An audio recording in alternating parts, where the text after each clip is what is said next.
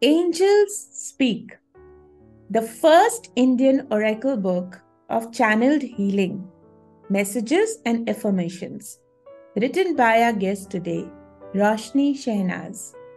Hello and welcome to Rashi Foundation. Roshani is an international eminent spiritual medium, wellbeing happiness coach, D&I Coach, founder of Holistic Wellbeing and Meher Roshani Foundation. Absolutely wow this is. आपका बहुत बहुत स्वागत है रोशनी. Thank you, Rashi, and blessings to you and all involved. So nice. The name itself is so beautiful, Roshni. Sabko jagana. This is absolutely wonderful. Okay, Roshni, can you share your journey on becoming a spiritual medium? Medium क्या होता है? But you tell me in detail who are the real mediums, and how it has influenced your advocacy for wellness and happiness in life. Yes, the entire onus of my journey actually lies in that name a lot. Because my birth name is Shenazz, and that's why you see the suffix in my name, Roshani Shenazz. And Roshani as a name was gifted to me by my beloved God, Master, Guru, anything that you can call, Meher Baba, whose last living Mandli, whose name was Bhau Kalchuri, Bhauji as fondly called by everyone in the Meher Baba community. So Bhauji gave me this name as a gift of Meher Baba on 11th of March 2012.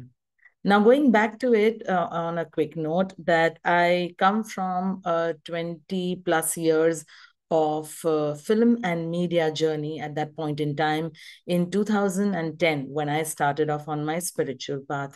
So, worked with the best of the production houses, and God's grace led me through from one place to the other.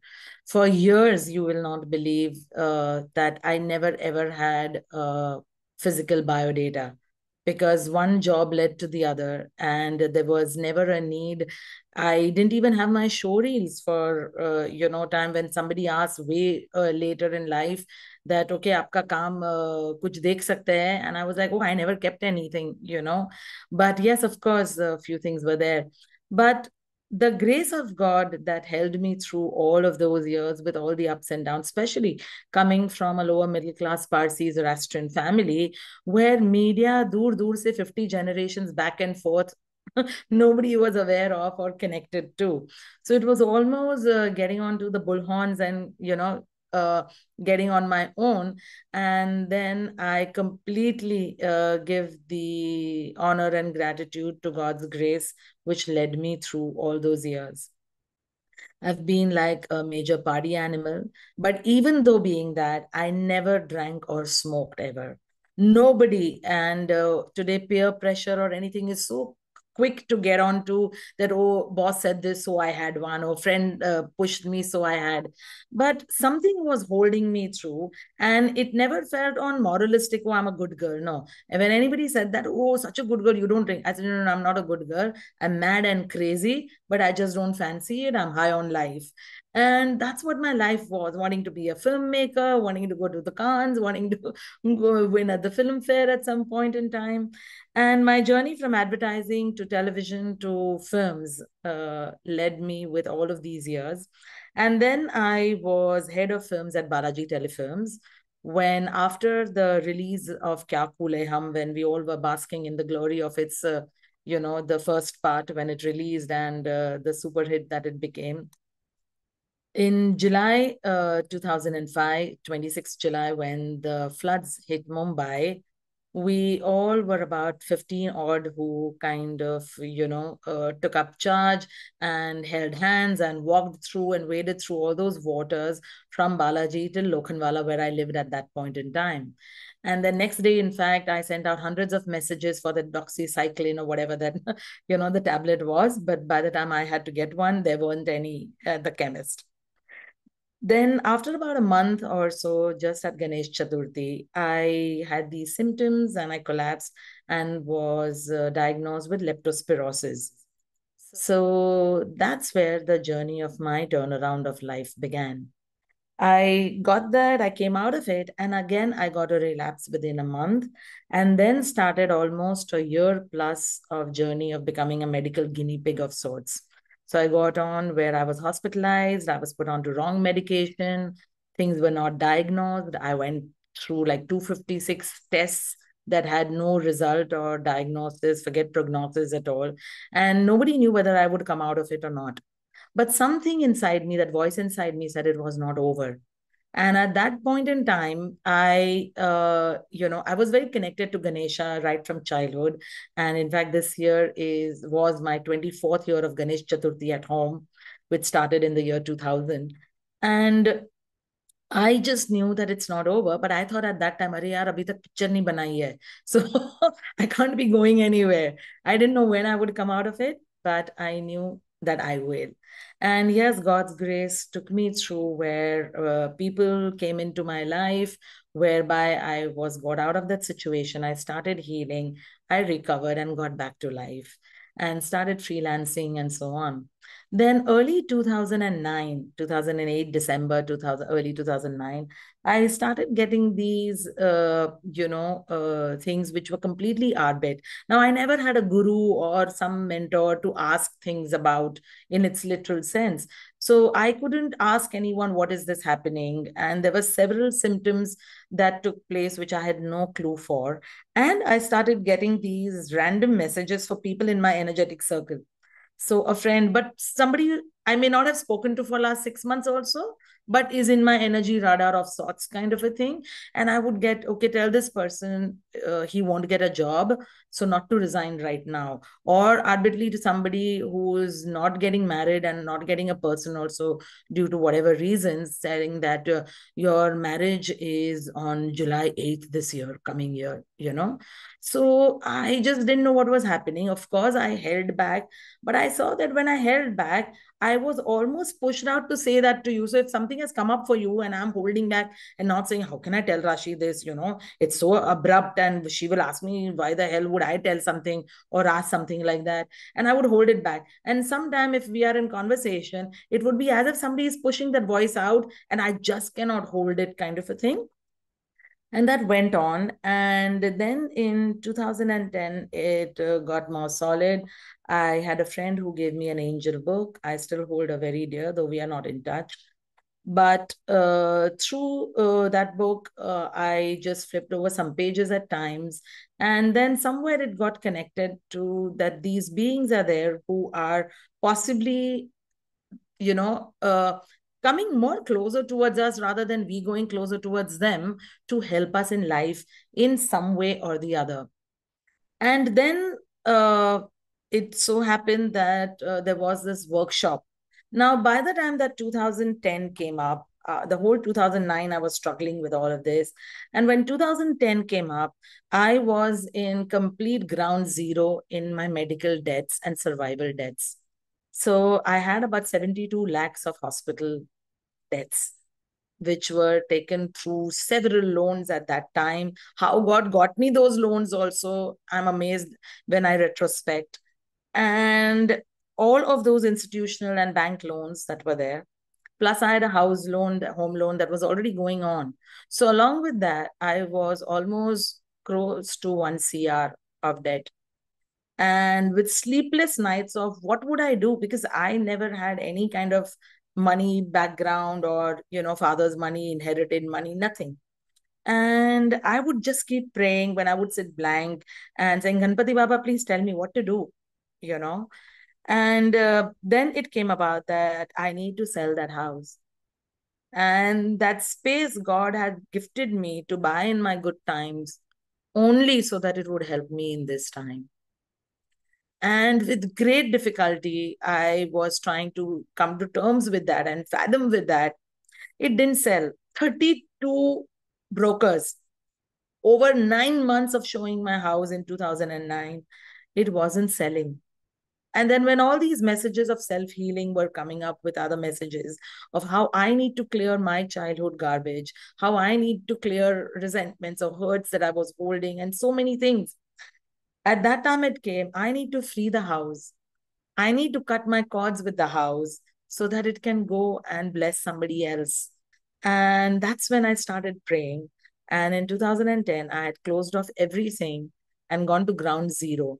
I had closed on to even go out from the party person that I was, the social person that I was. I had completely shut down and I had stopped going out and all. And at that time, I just got a job which was 6 months old. And I kept on getting this, leave the job, leave the job. And I was like, what the hell, leave the job? Like, what will I do? Leave the job. I'm just about to sell the house and go zero. And one fine day on May 10th, I woke up and I just gave a handwritten resignation in my office that I'm not coming from tomorrow. I didn't know who pushed that.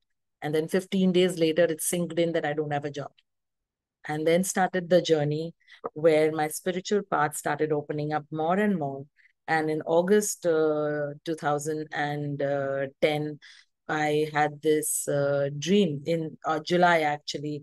I had this dream where I'm seeing myself with a lot of people in front of me, youngsters, and I'm sitting on a, next to a table. I don't know that place or anything. There's no audio in that dream, but I'm talking and I know I'm addressing a crowd.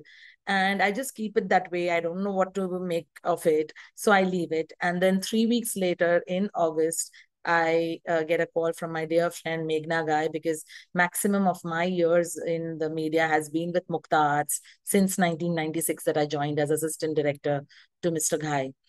Meghna called me over because I was involved with Whistling Woods when it was in the making. And then I had just left after it was done and joined Balaji. So I had not seen the campus as such in full form with its completeness. So I went to meet her, we chatted, and then we explored that why don't you come and teach over here and things like that. And I put it at the back of my head that, okay, I will think about it. And she had a meeting and I went on to see the campus. And while I was going through with a colleague to see the campus, we entered a space which is called our foundation hall as of the campus. And that was the place in my dream. I'd never seen the foundation hall or the full campus before. And that's when I got it, take this job. And my journey started where I started teaching at Whistling Woods. I was not in that 20-hour job in a media, but I was still a part of it, giving my experience back into the society of sorts and giving time whereby I had time after my teaching hours to pursue my spiritual calling. And that's where the journey started and opened up to guide me to be a professional healing medium. And now the reason being the word medium is that I was guided right from the onset that I will never use the word healer as a noun, because healer is only one, and that is the power above. And we all are vehicles, instruments, and mediums of that power, which are allowed and given the opportunity. We are not special or gifted and so on. We all have that within us. It is just that somebody has ordained in a particular birth to open up that and pursue it and work towards it, or somebody has kept it dormant for lifetimes and will decide whenever to do that. So there is nothing special about us, but the aspect of only that we have ordained to utilize the gift for whatever reasons that divinity has given the opportunity for. I want to tell all my listeners there's a different kind of an energy on the show today. And I think it is the purity and it is the simplicity, because God resides in the simple things of this life. You can just look through her. And this is beautiful, It's making me teary. Wonderful. So nice that we connected. Okay. So, we understand that you are the medium, the ambassador for the well-being. सबके भलाई में आप रहते हो, सबके लिए अच्छा करते हो. आपके हिसाब से, what do you think are the different kinds of initiatives and projects organizations should, embed in the system, and especially to promote mental health, well-being, for the employees, for the employee families? Thank you so much, Rashi, for this question, because it is a very, very poignant one in today's time, especially. It always was, but it is more important today because people would say, why corporate? Why not an individual? But today, all individuals, whether it's a labor or anyone, is connected to a corporate house, which is driving the economy of our lives. The money energy is being driven and held over there. Now, imagine what worried, depleted, sad, unhealthy souls would do when working for these organizations which are driving the economy of the world or leadership of the world. And thereby, today, all these years, when I've done corporate sessions and corporate workshops, the first question is, okay, can it be done in a 2-hour thing? Acha, maximum 3-hour thing. Can you do a 1-hour session? Microsoft सीखने के लिए they have 4 days workshop. But well-being के लिए they have 1 hour to spare. So our sense of priorities have been warped. And COVID became a big karmic teacher, but sadly, we still not have learned. There are corporates who are waking up to this fact. There is a sense of, conscious leadership that has awakened through it, whereby people are becoming aware. And I have worked with a few corporates like that. One majorly being, Datamatics, which is there, which truly, and I have seen them all these last few years, right from 2020, that I'm connected with them, of how the entire human resources department is truly involved with the well-being of each and every employee, realizing and understanding that their productivity drives the company. It is like, who is buttering the bread and on which side? So if we do not realize that it is this lot that we need to cajole, we need to take care of. Today, we are compartmentalized in so many different ways. We live in the window of the emotional aspect, physical aspect, mental aspect, spiritual aspect. Spiritual to zero hi kar do. 5% of people live in that. But these 3 primary windows we are living in, if you draw a 4-windowed column as our normal window. Now you are physically present here. In school times, teacher used to throw a chalk at us and say, you are physically present, mentally absent, right? What does that mean? Because I'm sitting here, I may be sitting in the seminar, but my mind is jogging. Oh my God, wo EMI hai, wo ye hai, wo mail karna hai. Arey, maine wo kiya nahi hai. Emotional would be, oh my God, मैंने phone silent पे रख दिया, मेरे बेटे का phone आएगा अभी, right? Physical, I'm in ache and pain. Oh my God, I'm sitting since so long. When will this seminar get over? So we are fragmented. And wellness is not just when something is wrong. Wellness actually is preventive and not curative. We take it as curative because that's how our mind conditioning and wiring is. Unless we are falling off the valley, we don't want to rappel. But if we tie that rope around and go down the mountain, then we may not fall.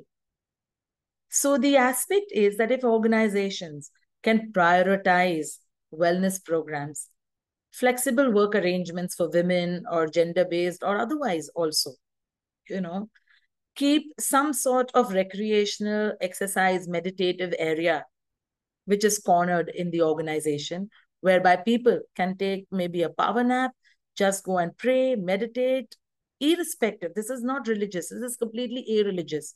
Spirituality is about energy. You don't need to believe in any God, nothing at all. If you believe that you exist 5 feet, good enough to begin with. So the organizations need to bring in meditation or mindfulness programs. People do not understand what mindfulness. All this is largely also, people say, spiritual jargon of the new age. But let's break it down. If I am reading a book and so engrossed in the character that I don't know what is happening around me, it's meditation. It's mindfulness.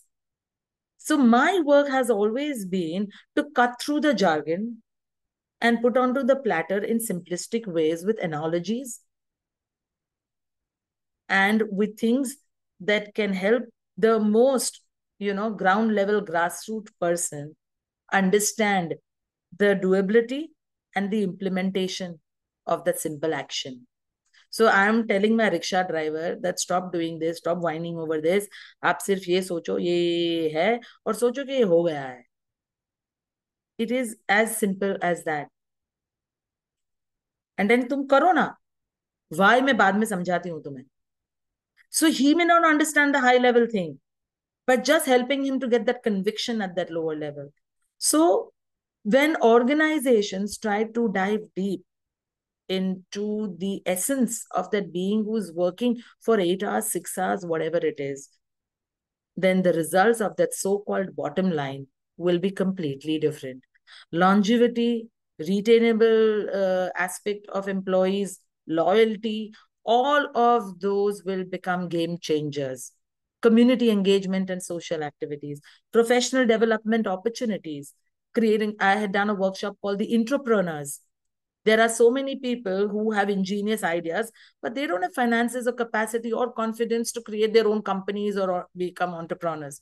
So if there is a FMCG, for example, and a product related company, if they create a competition every year for these ingenious minds, and whoever wins leads that project, you create entrepreneurs within your company, and you don't need to get people outside from with fancy salaries to do the same thing, and then maybe create a team that would back it up.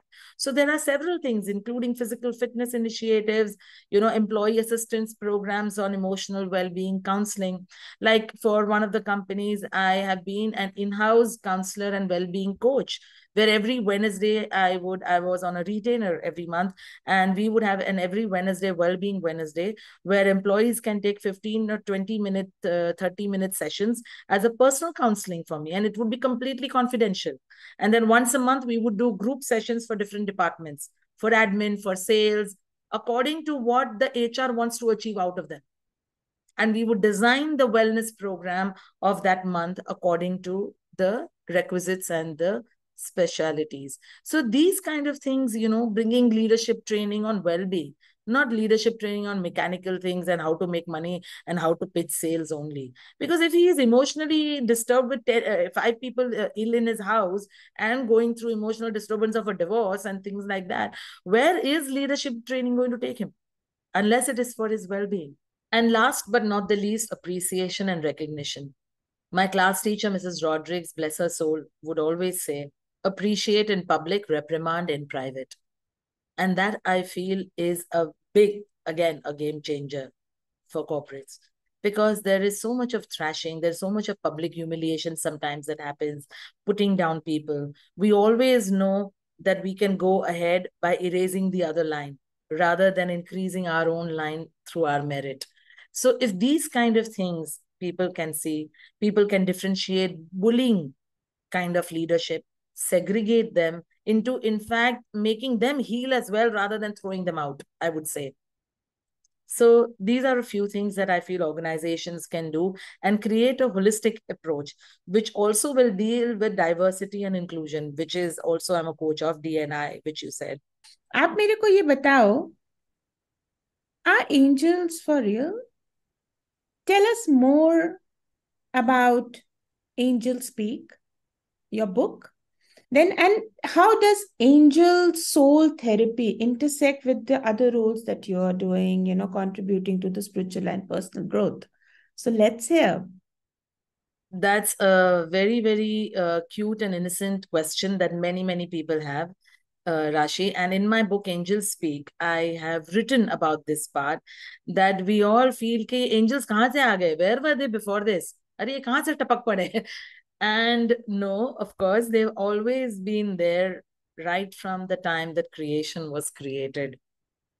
But it has been in these last few decades of the spiritual push that the universe, that the inhabited world is getting from the divine force, from the divine power, from the scientific power, if so to speak, for people who believe only in science, that there is an energetic push which is bringing these subtle energies closer to the inhabited world. And these were always there, again, as mediums, as messengers between that higher power, whatever name that you may call it, and us on planet Earth. And in these few decades, because of that spiritual, energetic push of this advent of time, these subtle beings have been made to come closer and closer to the earthly realms, to guide us, to bring us back on track, and to help us to lead the lives which are more aligned, which are more centered, which are more grounded. for the age that we are moving in, for the dimension that we are moving in. There's a phenomenon called the photon energy. People can read about it. And scientifically, the aspect of the photon energy has created this. Though spiritually, there is another aspect altogether of the advent of this time. So when these energies started coming towards us, the faculties of people who were empaths or sensitive or had ordained in their incarnation or living times. So there were visionaries earlier also, but there would be 1 in 1,000. Earlier, people would sit for 40 days and 400 days, and then you would experience something. Earlier, there would be one child prodigy out of thousands. But in today's time, if you see, this has become vast. And the reason being that divinity requires this army now, not just those 1 or 2 lieutenant generals and majors. It requires a fleet of people to do good at all levels of consciousness and reach out to every denomination, right from peon to president. And these angels are a-religious in their literal sense. So they don't belong to any religion or has got nothing to do with following a religion. They are energetic connections of each soul. So all of us, by default, as a soul, even if people who don't believe in reincarnation or people who don't believe in karma, I always say whether I or you believe it or not, energy is existing and it's doing its job. I either take that toolbox and utilize it for my good and benefit, or I leave the toolbox to rust and say, I don't believe there ever is a toolbox. And that's fine. But it does exist in its own capacity and its own existence. So utilizing this toolbox, which contains these messengers of God, which are the angels. So we all have 2 guardian angels, at least. And then there are realms. So just as chairman, manager, general manager, and so on downline in the corporate, so is in the corporatization of, the corporate aspect of the hierarchy of divinity.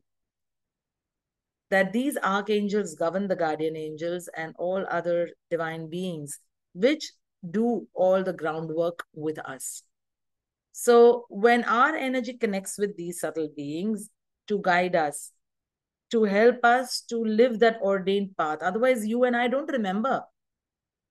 Today, everything that we go through is a cycle of expression and experience.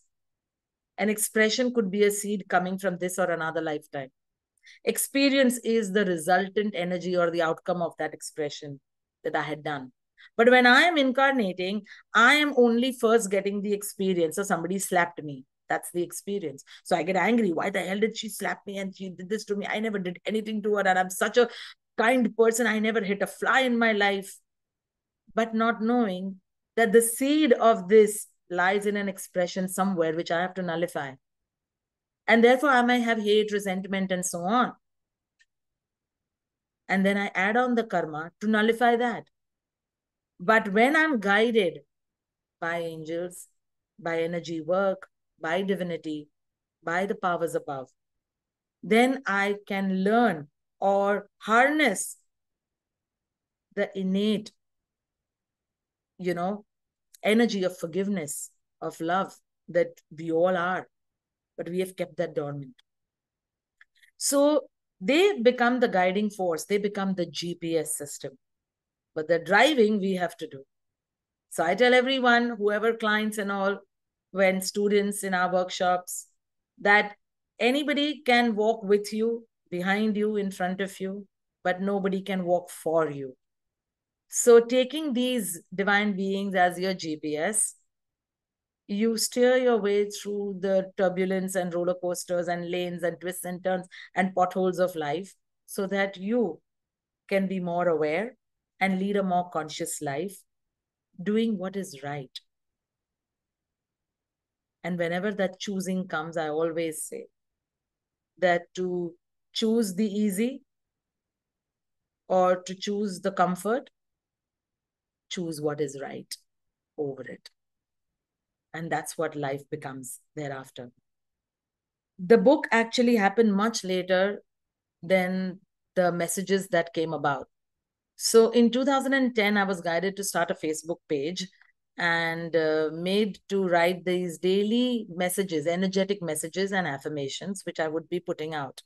Then in 2011, I was guided that this will become a book for posterity, for people to heal and be guided in their lives and be a potent source that can remain with every individual for all their life. And I was guided to speak to my then publishers, Life Positive, which were not into publishing. And cutting the chase, when I approached, they said, we don't do publishing and we are just a magazine. And I said, I don't know. I got in my guidance that you would publish my book. So I've just approached. And then cut to 2015, things steered and I sat with patience. So for me, when any guidance comes, Rashi, I implicitly eat, breathe, sleep, live it. No questions asked. So if I'm guided, this will happen. I don't get perturbed. When will it happen? Why is it not happening? Are kuch nahi ho raha hai? Guidance is wrong. No, guidance is never wrong. Timelines will be different for each individual of when it will manifest. And then the book manifested in 2016. January is our anniversary, in fact, for the launch of the book. It went into the world, and this is the book. There are miraculous stories behind how it came about, also, because by the time I got the email, I had 6 weeks to submit the book. And I just said a yes, not realizing how I would put the book together. And then I was also guided that it would have 15 illustrations of the archangels, the 15 key archangels, like Archangel Michael, Archangel Gabriel, and so on. And I was like, okay. And the story is there in the book of how it all happened, where my dear student Soumya Gupta, a beautiful artist, came about with all these illustrations which are in the book, which can be preyed upon for the qualities of the archangel to heal your life. And these were done through distance channeling, where I channeled the energies and guided her of what came about. And then she put it into illustration with intuitively the prayer that was given to her of what more came about to put it into action. And that's how each of these beautiful illustrations are there in the book. And the book has 365 messages and healing affirmations that can be used as day one, day two chronologically, or it can be used as an oracle. Oracle means it has got potent energy and you can ask a question and flip the book and it'll open up to the answer that you need to get. Or you can intend the question and ask the angels to guide you to a number between 1 to 365. And whatever number pops up, you go and see that day number and see the message that is there. And to resonate the healing, you need to do the affirmation for a certain period of time, which is written in the book on how to use the book. And that's how the entire book came about. I have several people who have sent photographs where they've kept it with their Bible, with their Gita, and several other such religious, and pious books in their life. So I can just be ever grateful that God, my Meher Baba, made me the medium to allow this work to flow through me and get out into the world. And I will always be thankful to Life Positive for being that pillar support in getting it out into the world. The book is available in few stores and also available on Amazon, Flipkart, and so on. And right now, I am praying since few years that we find an international publisher to publish it for the worldwide footprint as well. And you just said this at 444. Jai Baba. This is commendable.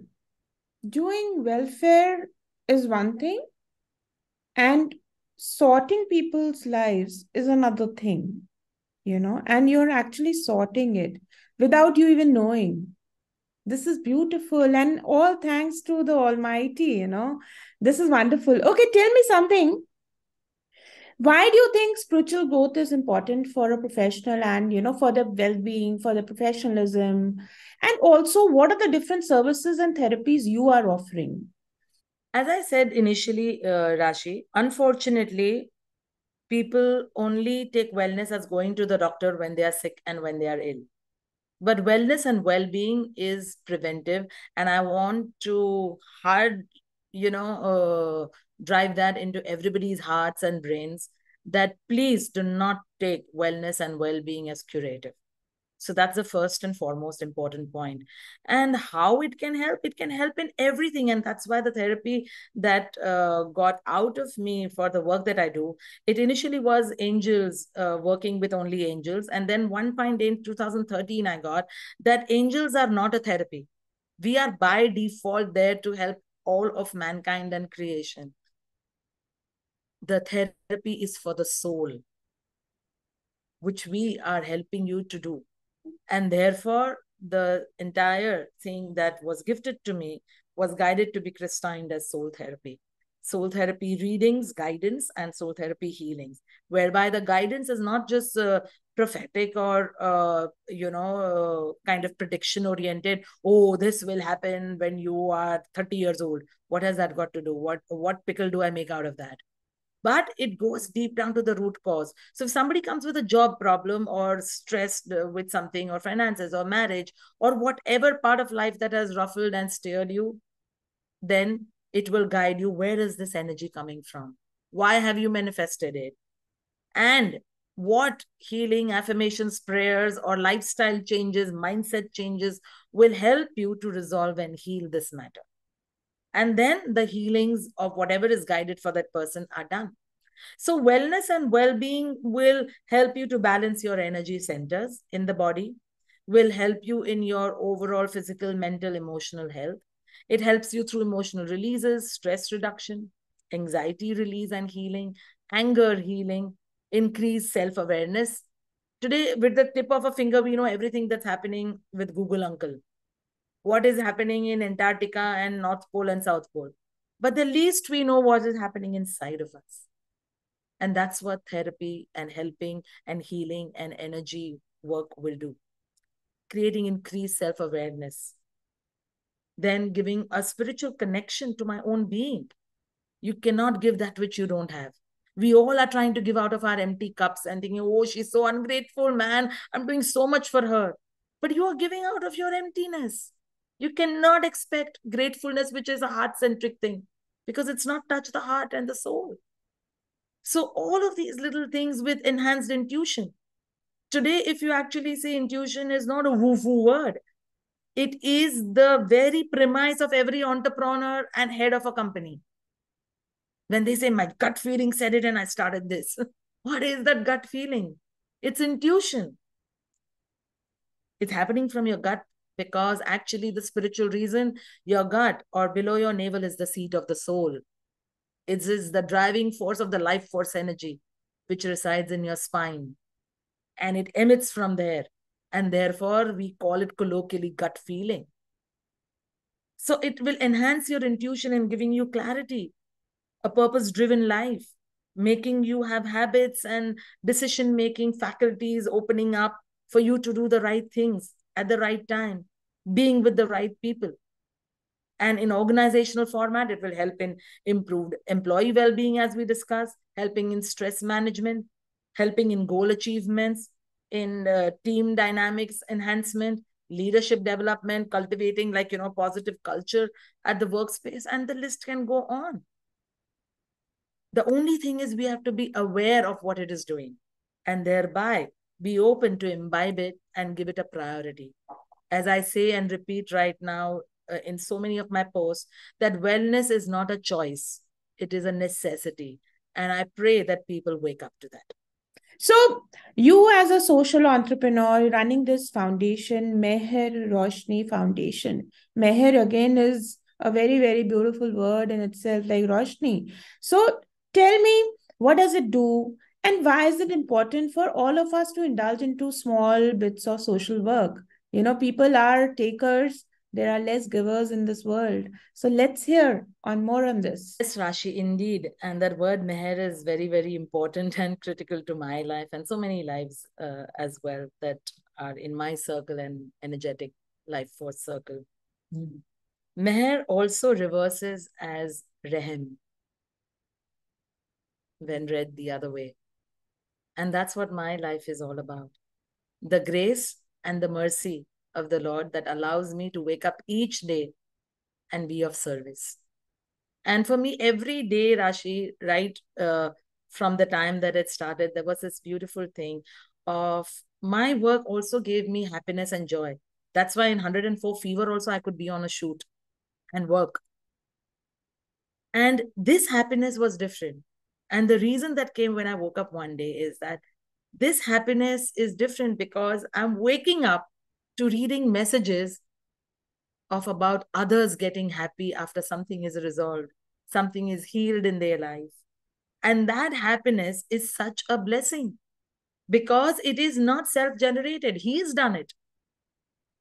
I have only been that intermediary put into the right place at the right time. And when this all started, I had this impending question. Why would anybody come to me for spiritual, social work or anything? I've partied like crazy. I've been in this crazy industry. Who in their sane mind would come to me for spiritual guidance? And a beautiful thing after months came up in my channeling once when I was sitting in prayers. That when you bought your car, who looks after the car, you or the car itself?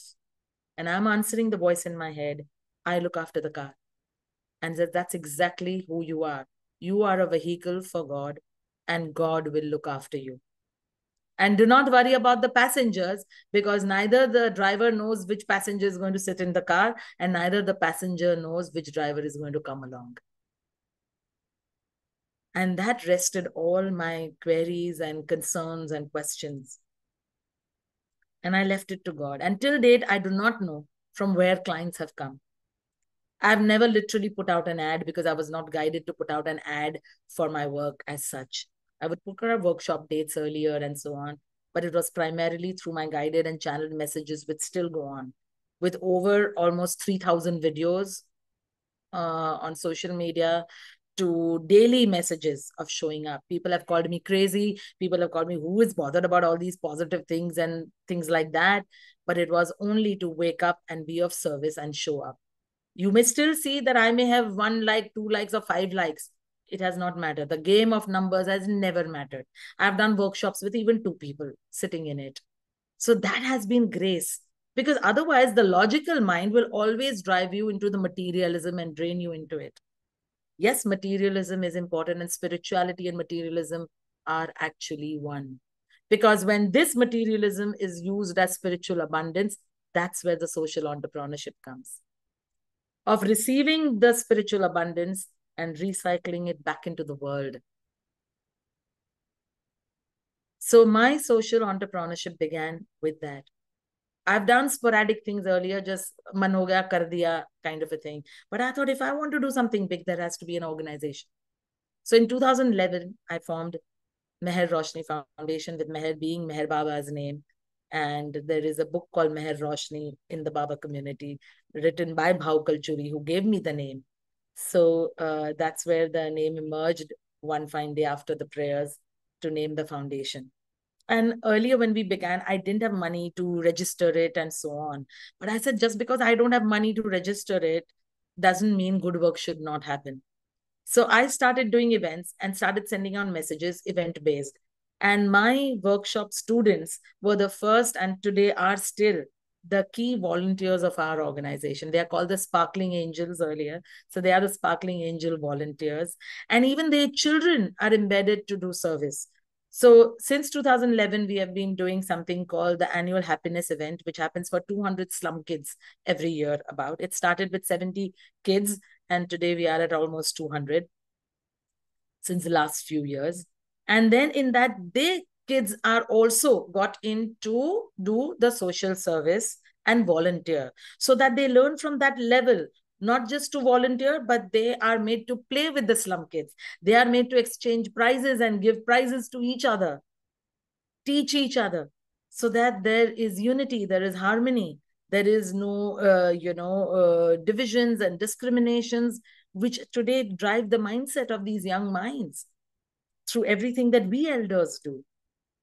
So we began with that.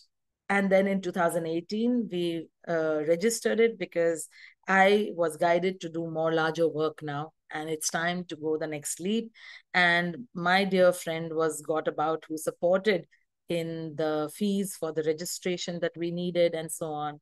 And that's how we registered the organization and have been doing with his grace only. People from nowhere have been coming and contributing, and we may not be known or talked about in the marketing zone, so to speak, but his grace has impacted thousands of lives. In through COVID has been our maximum work, where his grace allowed that we supported 700 plus frontline workers and slum families with every 2 months of ration, medicals, and so on for almost 2.5 years over. And that's huge.